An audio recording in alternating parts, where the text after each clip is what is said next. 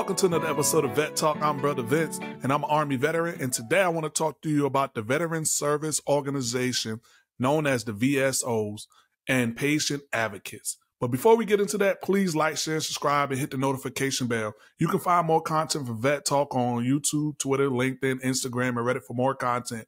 If you're a veteran and would love to share your story or resource for veterans, and non-veteran who would love to share your resources, please contact me ASAP so we can schedule a meeting. And now that we've gotten all the business aspect out of the way, let's get into our topic. So today I'm going over who the VSOs and patient advocates are, because many veterans are being denied benefits. Many veterans have tons of questions, and they keep asking peers and organizations that may not have the right answers, and many organizations aren't recognized, and that's why most veterans are being denied their claims. So I'm going to load up and show you on my screen share who the VSO is so that you can have a clear understanding of who they are, because this is the situation that most veterans are faced with as far as when they want to basically get their benefits from the VA, and they're going to non-congressional recognized organizations to receive help, and they're running into a brick wall and they can't figure out why. So I want to introduce you to the veteran service organizations known as the VSOs, because these are the organizations right here that can help you. And they're great organizations because they're congressional recognized organization. How I know about this organization, because at one time I wanted to start an organization with my wife called Vet to Vet. And what happened was I was turned down from actually starting a company for veterans because I was offering to help veterans, but for monetary compensation. And because the VSO, the veteran service organizations that are out there, such as DAV,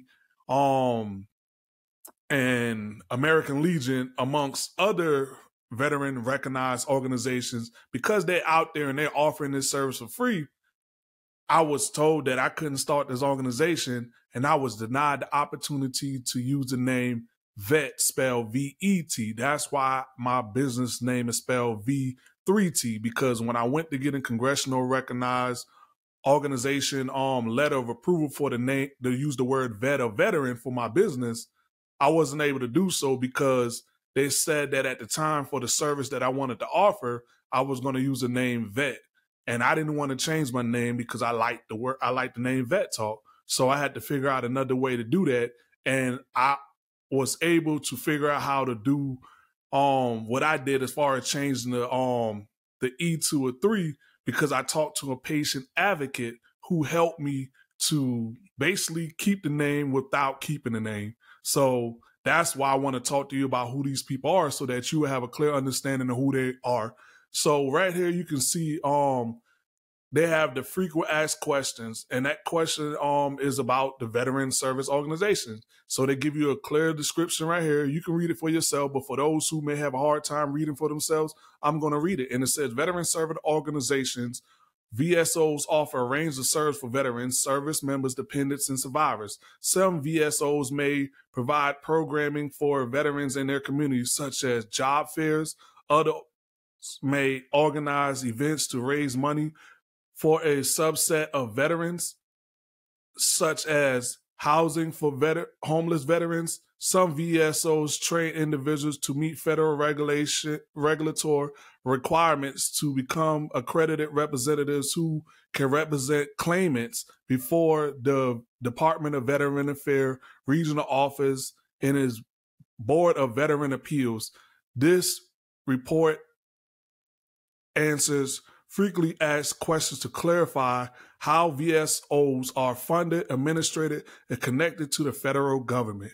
So right there in that line, it said they represent claimants before the Department of Veteran Affairs. So this is where a lot of veterans are running into problems as far as when they go apply for their benefits, because if the person that's helping you, such as some of those companies out there where you may have some special lawyer that you paid and you didn't go look on the list at va.gov to verify and ensure that they're recognized by the VSO organizations, then that's where you may be running into your issues at, because you're giving the VA information that didn't come in through these people right here, which are the VSOs. So that's where a lot of y'all are facing issues at. At one time, veterans kind of got away with that, but because the VA has seen so many different claims come across their desk, and I don't know because I'm not an insider, but because of what I've been seeing and reading and learning a lot about,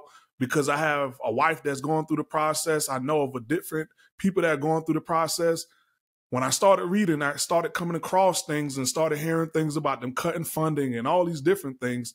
And what I'm finding out, even from my own situation of trying to start an organization, I was told that they put a cease and desist order out there stating that if these organizations aren't represented they didn't get the congressional letter of approval for them to be in business, then that's why when they see information coming from these organizations, how they know is because, again, I'm pretty sure at some point a VSO representative have to sign off on something. I don't know, but I'm assuming that they do. And when they see that those organization names aren't coming across their desk, or those personnel representatives who they have in place aren't, their name not coming across the desk, that can be the very reason why you're being denied. And I want to make sure that, you get what you're entitled to. And I want to make sure that you understand that, because right here it shows and it says that what are veteran service organizations? Veteran service organizations, VSOs, are organizations that aid and service veterans, service members, dependents, and survivors. So if you are a veteran, if you're a service member or dependent or survivor of a veteran or military person that have died, this is who they're there to help. And it says VSOs may fall into one or more category of the following categories. So they have to be congressional chartered organizations, organizations recognized by the VA, organizations recognized by VA to prepare, present, and prosecute claims. National organizations, state, country, tribal government organizations, regional or local organization, nonprofit organizations. So they have a code right here that you can read about who they are. This right here gives you a clear description and picture of who they are. So again, if you're receiving help from a company that's not recognized by the VA, this is why you're running into those situations. And I wanted to make sure that you understand that, so that when you're getting denied, you understand why you're getting denied, because you may not be represented by the right person. And I tried to explain this in my in 2 other videos that I did, and it seemed like people didn't look at it because they didn't understand what I was really trying to explain to them. But those 2 videos are listed as VA benefits claim part 1 and part 2. I went through and I gave you a clear understanding of how to go about making sure that you do that. And I just wanted to give you this information because I know a lot of you out there asking these questions, and I want to make sure that you're getting the benefits and entitlements that you deserve. But I don't want you to get shortchanged because you're using the wrong sources to try to get this. And if you go to the va.gov website, you can actually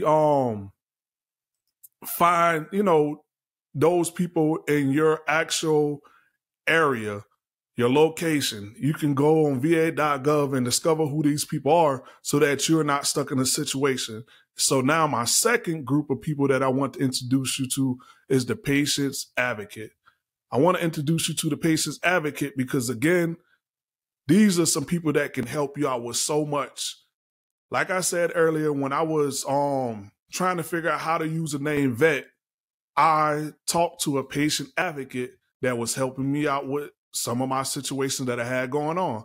Another thing that the patient advocate explained to me was because I think I was trying to get a release form, medical form from the VA, and I kept calling, couldn't find out who had my paperwork. And as most of y'all may not know, the VA has basically relieved a lot of people. So a lot of people who might have had hands on your paper aren't at the VA no more. So your paperwork kind of get passed through here and there. And The patient advocate is basically the people that you will go to who advocate on your behalf, stand in the middle between you and the rest of the department of the VA. And another thing I want to help you understand is each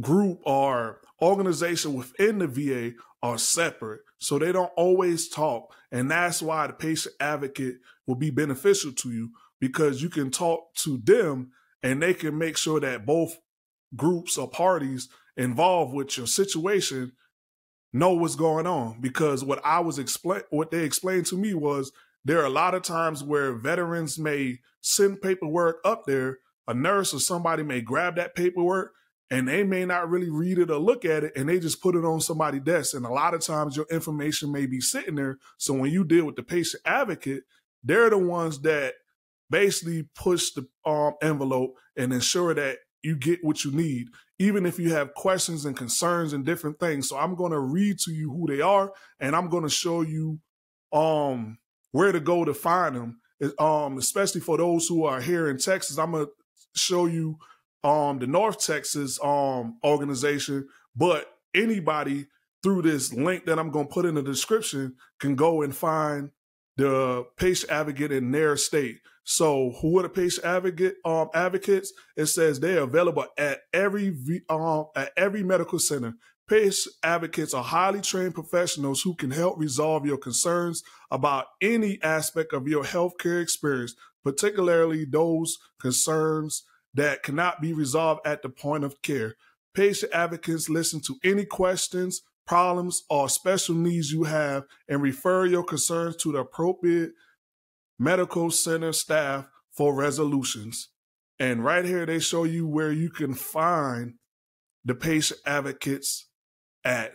And I'm going to let you, and then right here, you can see on this site, on the va.gov website, this right here is just a list of different departments, administrations, and medical centers for all of the states in the United States.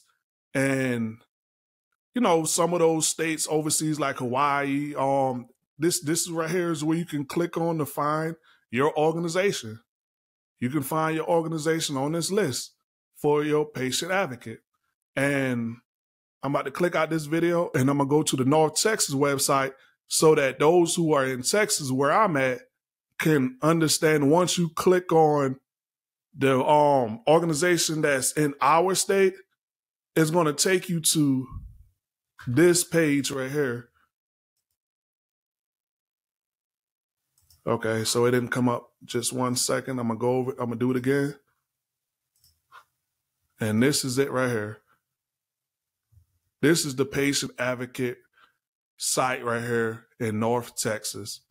And as you can see, they give you clear and specific information that you need to know about who you need to speak to, what you need to ask, what you need to do, who you need to find. And this is the list right here of patient advocates here in the Dallas area, because that's where I'm at. And these are all of the advocates right here. They got their phone numbers and their name. And anytime you find yourself in any situation where you need some help, you can go here. And then they got questions you can ask. If I have a complaint, should I talk to a patient advocate first? And they said the best and fast way to resolve a complaint, concern, or issue is directly with the person involved. If that does not work, talk with that person's supervisor or section chief. If the issue remains and you feel that, remains or you do not feel your complaint has been properly addressed, contact a patient advocate. So this right here is where you need to go. And again, this right here is for each and every state. So there's no need for you to be out there trying to figure out how you're going to do this stuff alone. There's no need for you to keep going through all these different organizations who may not be VSO certified or congressional recognized, as they say earlier in the description that I showed you all this information from. So I'm just really want to make sure that you get the proper care, because I'm tired of hearing veterans saying, hey, man, I went there and I filed my claim and I got denied, and they don't know why they're denied. They're like, I sent in all the evidence and this, that, and the third. Well, a lot of times it can be due to the fact that you didn't go to the right people to get the help from in the first place. The other thing could be you may be putting things on there that you shouldn't put on there. Because one of the other things that I see a lot and I think is crazy is, why would you go online and ask other veterans in the so-called veteran group for help for things that you should know? I'm going to be honest to you, there is no science or no cheat sheet to beating, or as they I won't say beating, but fighting for your case. There's no cheat sheet. The only thing you can do is go in there and be truthful and honest about your situation. And if you don't win your disability case just being honest, then the best thing you can do is don't do it. Don't do it, because the one thing I learned about a lie is you can tell a lie so much that you may end up forgetting it, or you may not remember it. And then you find yourself in a situation down the road to where, you become the boy that cried wolf. You cry wolf so much until now people don't even believe you. So don't set yourself up for failure by doing that. If you have things that are legitimate, go to the VA and get help for that. You know what I'm saying? Seek outside sources and doctors for that. I gave y'all a video from Dr. Janine Ridgway. She's a great person to link up with if you have medical concerns. There are other organizations out there, people out there that can help you, even if you don't want to use her. I'm okay with that. It wasn't about trying to sell something to you. It was just about trying to get you the help that you need. But I think a lot of y'all veterans need to slow down and ensure that the people that you're using are authorized to help y'all, because you can't say what he say or she say or they say. That's not going to work for your situation, especially where the VA is cracking down on a lot of things. And there are a lot of people from a lot of reports that I've been getting busted, reduced, have to pay restitution, being incarcerated because they lied. They went to the wrong people to get help. And I don't want that to be you. So that's why I did this video, because I wanted you to understand and know who your VSO organizations are and who your patient advocates are. So as always, this has been another episode of Vet Talk with your boy, Brother Vince. As I always say, Vet Talk out.